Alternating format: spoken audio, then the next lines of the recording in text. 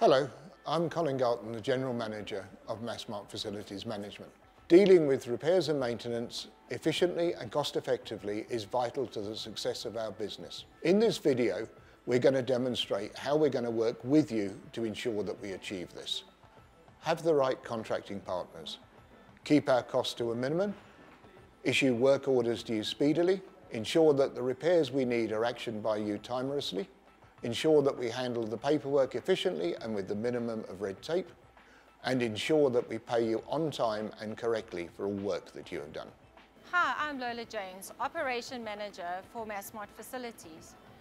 Let me take you through the Massmart Repairs and Maintenance Program. Before we can partner with you, we need to create your company as a supplier on our online facilities management portal. You'll be given a supplier number and instructions on how to register and log onto our system. Now that you've registered, log onto the portal system. Insert the username that you've created, insert your password, and click on the login button. Click on the Massmart icon. This is what your work orders will look like. Please familiarize yourself with the screen.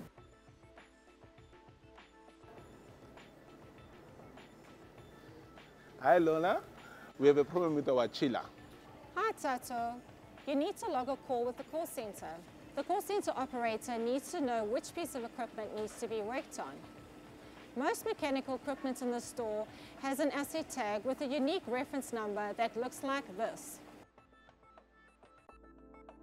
This will assist you, the contractor, to make certain you're working on the right piece of equipment. The asset tag should be easy to find on the front piece of equipment. It is important that you always look for it. Massmart Facilities, you're speaking to Ayanda. How can I help? The store team member will continue to provide the call center operator with all the information they need to fix the store's problem. When this is done, they will be contacting you. Hello. Good morning, how are you? I'm fine, how are you? Fine, thanks. This is Ayanda from the Massmart call center. I need to confirm if you can attend to a job for me. We have a blower coil that is not able to hold its temperature in Game Mall of the South. It is an urgent job. It needs to be attended to within 2 hours. Are you able to help us? Yes, I can send someone out straight away. Thank you. I will email you the work order immediately. Thank you. Bye. Once the work order has been dispatched, the email will appear in your inbox.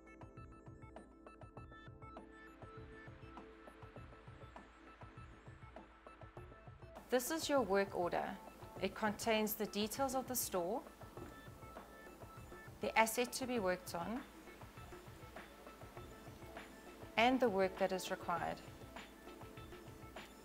It also has a pre-approved order value.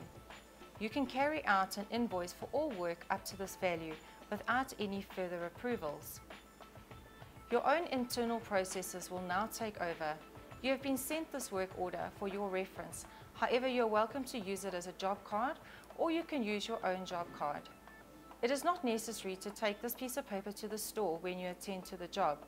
It is important though that your technician has the work order number and the asset tag number with him. In addition to this, all of your work orders can be found on your own contractors portal.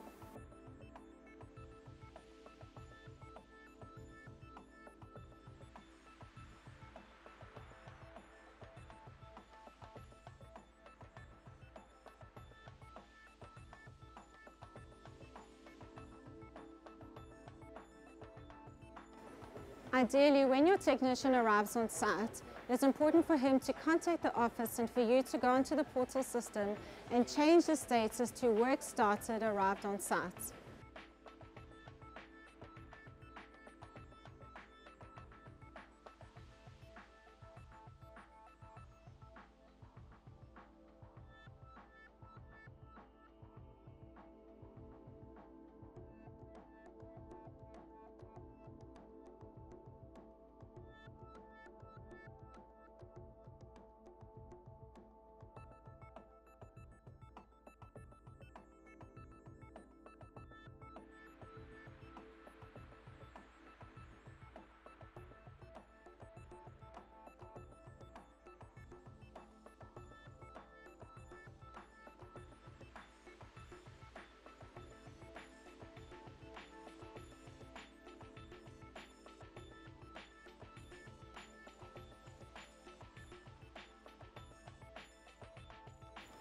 Just a reminder that it is vital that you complete the job card with all the necessary details, like time in, time out, as well as a description of what work was done. Please ensure that the store manager stamps and signs your job card. All right, thank you very much. And I'm going to close the call from my side. Okay, thank you very much. Job well done. Thank you. Okay, confession time. Not all of our store managers will go onto the portal and close off the work order as soon as you leave the store. But don't worry about that, we have a backup plan. The facilities call center will be assisting with this. Unfortunately, life is not always as simple as this. If you remember, we gave you a work order with a set value. That value was made up of a call-out fee and 2 hours of labor. But what happens if this work order is bigger than that? As soon as you realize the job is going to escalate, please contact the call center and provide them with a revised cost. If we want you to proceed, we'll advise immediately. Hi, this is Ayanda from the call center. Do you require an uplift? I have obtained approval. Please go ahead.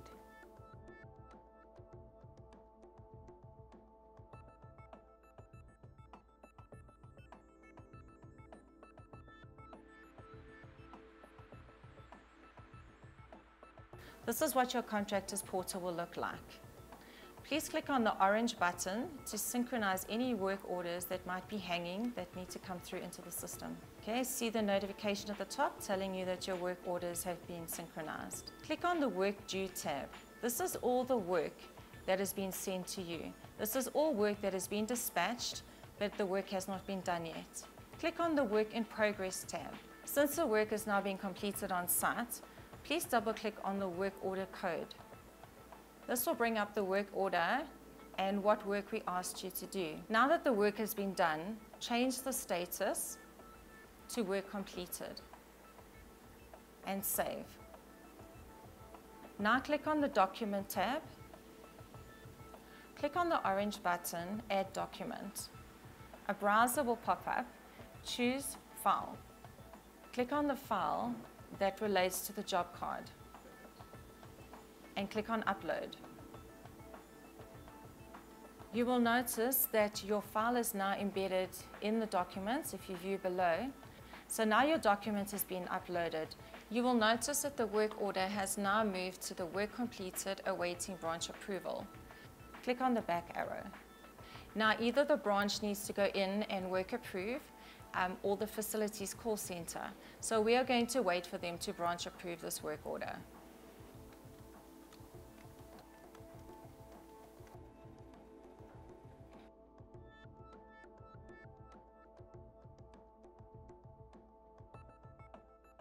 The work order has now been branched approved by the facilities call center.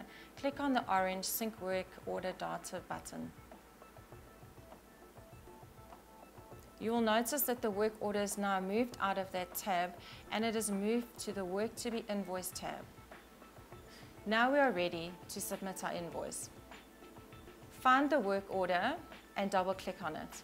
The system leads us to provide feedback to tell us exactly what work was done on site.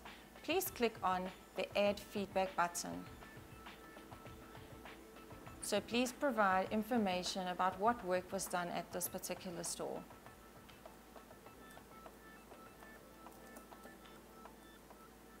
Click on the work completed on. It will bring up a calendar, and this is the date that appears on your job card. It's not the date of your invoice, but the date when the work was actually done.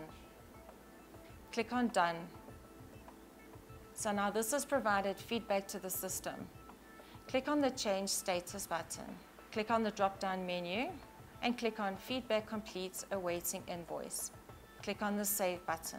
You'll notice that your status is now changed to Feedback Complete Awaiting Invoice. Now you can upload your invoice.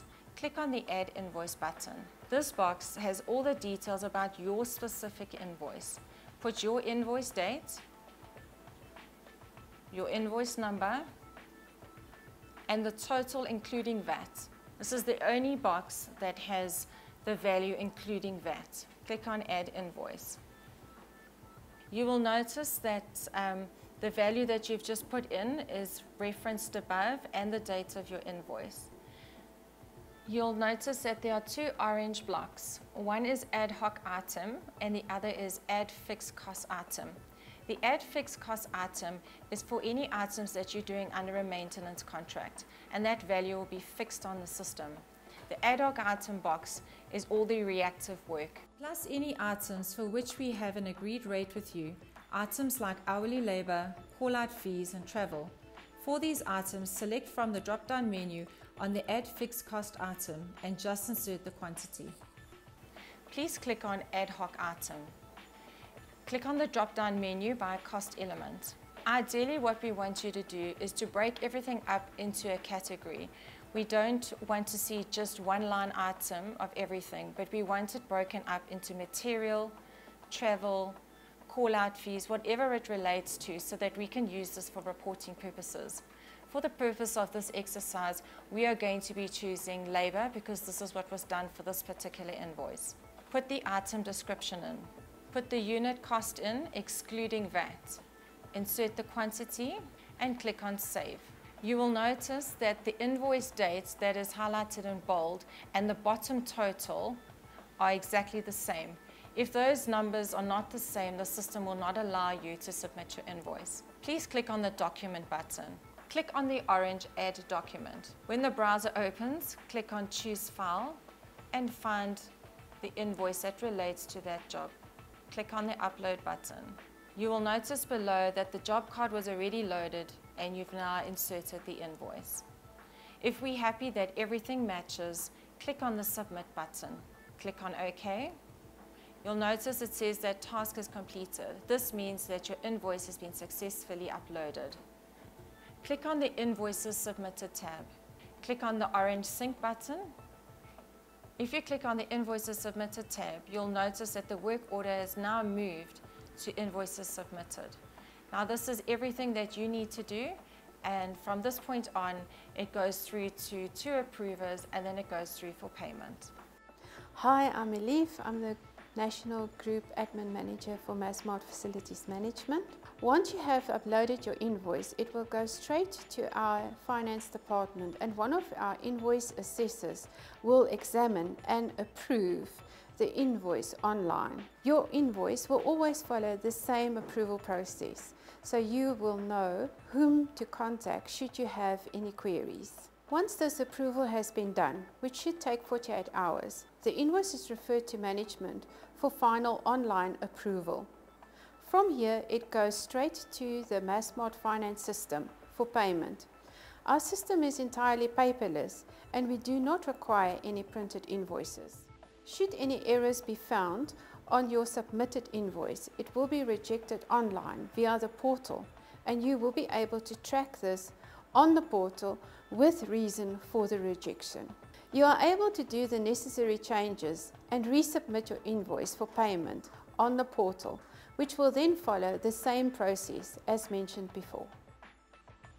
Some of you may be doing planned regular maintenance tasks for us. If this is the case, the planned maintenance will be loaded into the system at the signing of the contract and for the duration of that contract. The work orders will be sent to you in the first few days of the month that the service is due. The work order will be emailed to you and it will automatically appear in your portal. These work orders differ in that the value is a set value that has been agreed in the maintenance contract. You will usually have 28 days to complete this task from the time the work order is dispatched. So that is how all stores in the Massmart Group will be handling repairs and maintenance going forward. My team and I are on a mission to work with you to provide all of our stores with a seamless repairs and maintenance service in the future. If you have any queries about anything in this video, please feel free to contact either myself, your regional manager, or the Massmart call centre.